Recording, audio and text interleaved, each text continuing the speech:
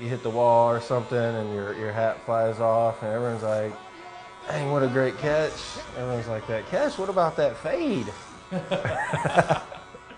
I'm Joshua Diamante and I am the team barber here for the Toronto Blue Jays.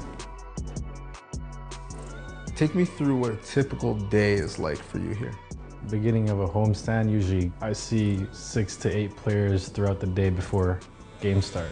When people think of the team, they think of the roster, but what's he like as a teammate?